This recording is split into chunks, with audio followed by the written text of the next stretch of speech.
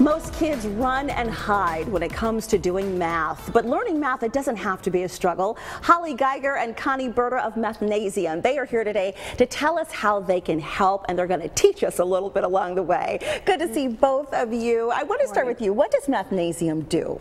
Mathnasium is an after-school learning program where we teach kids math in an environment that's safe and fun for them. And for parents who are wondering, what's a good age to get your kids started with a math tutor?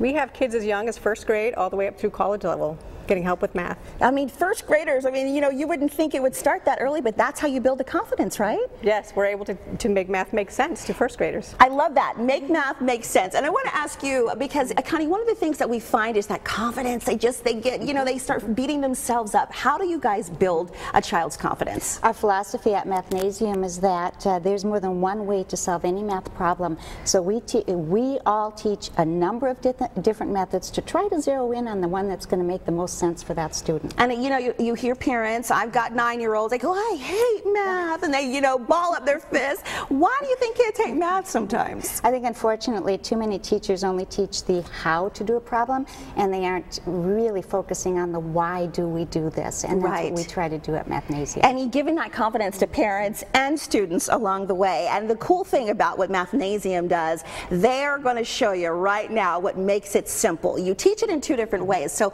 give us this is the problem solve. Okay, so let's go for it. All right, we're going to solve a problem. We're going to find the least common multiple and greatest common factor of two different numbers. Factor is a number that goes into another number.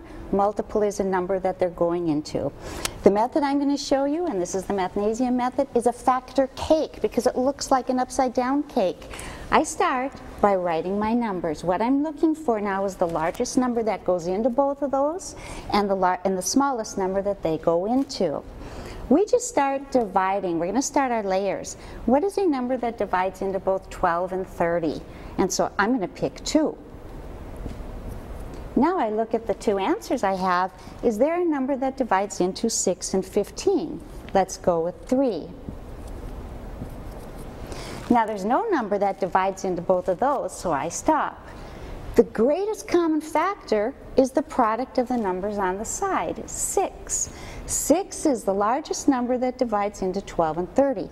The least common multiple is the product of all the outside numbers, 60, and that's the smallest number they go into. How simple for such a complicated process. Oh my goodness, Holly and Connie, you did it! You taught us in less than a minute how to break down a problem, and I can imagine when parents see their kids' confidence go through the roof, they feel better.